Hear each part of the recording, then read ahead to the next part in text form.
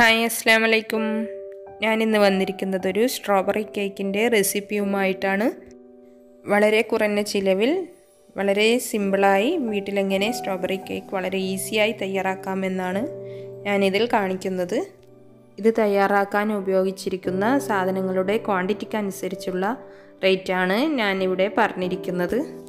അല്ലാതെ ഓരോ സാധനത്തിൻ്റെയും separate rate കൂട്ടിയല്ല. ഇതിൽ ഉപയോഗിച്ചിരിക്കുന്ന സാധനങ്ങളുടെ ക്വാണ്ടിറ്റി മാത്രമേ ഞാൻ കണക്ക് കൂട്ടിയിട്ടുള്ളൂ. അപ്പോൾ നമുക്ക് റെസിപ്പിയിലേക്ക് കടക്കാം. അതിനുവേണ്ടി ആദ്യം നമുക്ക് കേക്ക് റെഡിയാക്കി എടുക്കാം. ഒരു അരക്കപ്പ് മൈദയും 1/2 ടീസ്പൂൺ ബേക്കിംഗ് പൗഡറും 1/4 ടീസ്പൂൺ ബേക്കിംഗ് സോഡ, ഒരു നുള്ളു ഉപ്പ് എന്നിവ ചേർത്ത് നന്നായി അരിച്ചെടുത്തതാണ്. ഒരു ബൗളിലേക്ക് ഞാൻ 2 മുട്ട പൊട്ടിച്ചൊഴിച്ചിട്ടുണ്ട്. കേക്ക് ഉണ്ടാക്കാൻ തുടങ്ങുമ്പോൾ ഞാൻ ആദ്യം ചെയ്യുന്നത് കേക്ക് ടിൻ റെഡിയാക്കി എടുക്കുകയാണ്. ഒരു 6 ഇഞ്ചിൻ്റെ കേക്ക് ടിന്നാണ് ഞാനിവിടെ എടുത്തിരിക്കുന്നത്. അതിൽ ഓയിൽ തടവി ബട്ടർ പേപ്പർ വിരിച്ചു കൊടുത്തിട്ടുണ്ട്.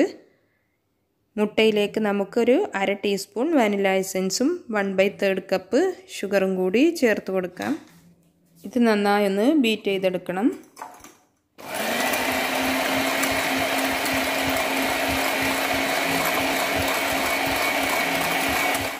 മുട്ട ഞാനിവിടെ നന്നായി പതപ്പിച്ചെടുത്തിട്ടുണ്ട്. ഇനി ഇതിലേക്കൊരു 1/4 ടീസ്പൂൺ സ്ട്രോബെറി എസൻസും കൂടി ചേർത്ത് കൊടുക്കണം. സ്ട്രോബെറിയുടെ ആ ഒരു കളറും നല്ലൊരു ഫ്ലേവറും കിട്ടാൻ വേണ്ടിയാണ് ഇത് ചേർത്ത് കൊടുക്കുന്നത്. ഇതിലേക്കൊരു 2 ടേബിൾ സ്പൂൺ ഓയിലും കൂടി ചേർത്ത് കൊടുത്ത് ഒന്നുകൂടി ബീറ്റ് ചെയ്തെടുക്കാം.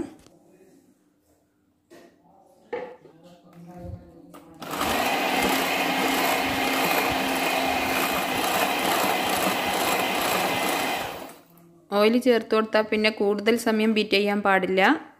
ഇനി നമുക്ക് ഈ ബീറ്ററിൻ്റെ ആവശ്യം വരുന്നില്ല. ഇത് നമുക്ക് മാറ്റി വെക്കാം.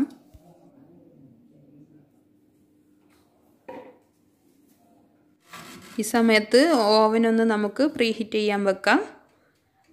150 ഡിഗ്രിയിൽ ഒരു 10 മിനിറ്റ് വെച്ച് കൊടുത്താൽ മതി.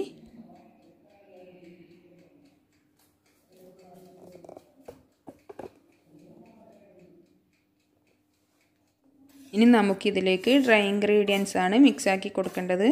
കുറേശ്ശെയായി ചേർത്ത് കൊടുത്ത് സാവധാനം വേണം മിക്സാക്കി കൊടുക്കാൻ.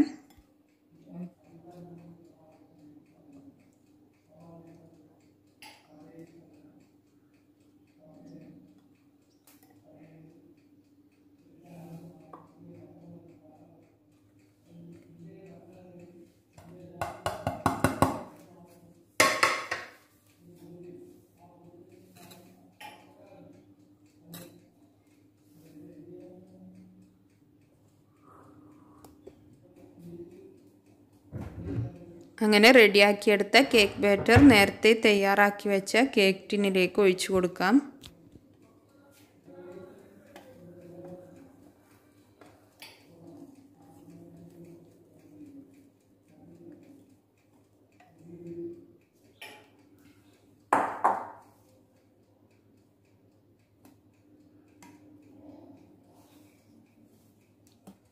ബാറ്റർ ഒഴിച്ചു കൊടുത്ത ശേഷം ഇത് നന്നായി ഒന്ന് ടാപ്പ് ചെയ്തെടുക്കണം. എയർ ബബിൾസ് ഉണ്ടെങ്കിൽ പോകാൻ വേണ്ടിയാണ് ഇങ്ങനെ ചെയ്യുന്നത്.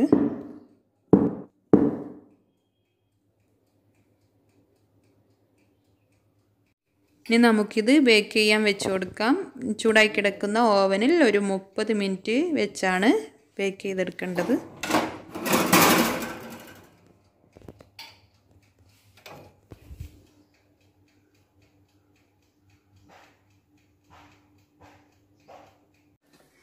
കേക്ക് റെഡിയായി വരാൻ ഒരു 30 മിനിറ്റാണ് എടുത്തത്. ഇനി നമുക്ക് ബട്ടർ പേപ്പർ മാറ്റി കൊടുക്കാം.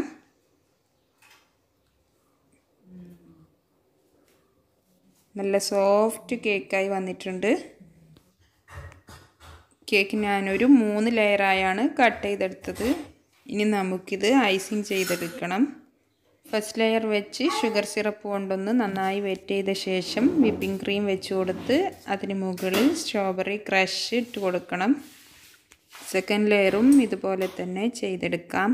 ഞാനിതിൽ യൂസ് ചെയ്തിരിക്കുന്നത് സ്ട്രോബെറിയുടെ ഈ ഒരു ക്രഷാണ്. നിങ്ങൾക്ക് വേണമെങ്കിൽ സ്ട്രോബെറിയുടെ ജാമും ഉപയോഗിക്കാം. അല്ലെങ്കിൽ വിപ്പിംഗ് ക്രീമിൽ കുറച്ച് സ്ട്രോബെറിയുടെ എസൻസ് ചേർത്ത് കൊടുത്താലും മതി. ഈ ഒരു ക്രഷിന് ബോട്ടിൽ 145 രൂപയുണ്ട്. അതാണ് ഞാൻ പറഞ്ഞത് ഇതിൽ ഉപയോഗിച്ചിരിക്കുന്ന സാധനങ്ങളുടെ ക്വാണ്ടിറ്റിക്ക് അനുസരിച്ചുള്ള റേറ്റാണ് ഞാൻ പറഞ്ഞതെന്ന്. ഇനി നമുക്ക് കേക്കിന് മുകളിൽ ഒഴിച്ചു കൊടുക്കാൻ ഒരു ഗനാഷ് റെഡിയാക്കി എടുക്കണം. അതിനു വേണ്ടി ഒരു ബാറിൻ്റെ പകുതി വൈറ്റ് ചോക്ലേറ്റും 2 ടേബിൾ സ്പൂൺ വിപ്പിംഗ് ക്രീമും ഞാൻ ഡബിൾ ബോയിൽ ചെയ്ത് മെൽട്ടാക്കി എടുക്കുന്നുണ്ട്. ഇതിലേക്കൊരു 2-3 തുള്ളി സ്ട്രോബെറി എസൻസും കൂടി ഒഴിച്ചു കൊടുത്ത് നന്നായി മിക്സാക്കി എടുക്കണം.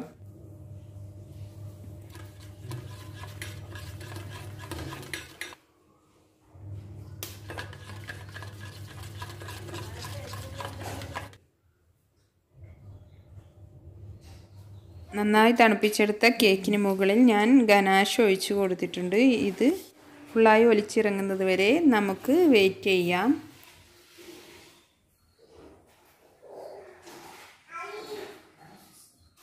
ശേഷം ഞാൻ ഇതിന് മുകളിൽ 2-3 ഫ്ലവേഴ്സും വരച്ചു കൊടുത്തിട്ടുണ്ടായിരുന്നു. കുറച്ച് ഷുഗർ ബോൾസും ഇട്ട് കൊടുത്തിട്ടുണ്ട്. അപ്പോൾ നല്ല അടിപൊളിയായിട്ടുള്ള സ്ട്രോബെറി കേക്ക് ഇവിടെ റെഡി ആയിട്ടുണ്ട്. നിങ്ങളെല്ലാവരും ട്രൈ ചെയ്ത് നോക്കണം. എൻ്റെ ചാനൽ ഇഷ്ടപ്പെട്ടാൽ സബ്സ്ക്രൈബ് ചെയ്യണം. Okay, thank you.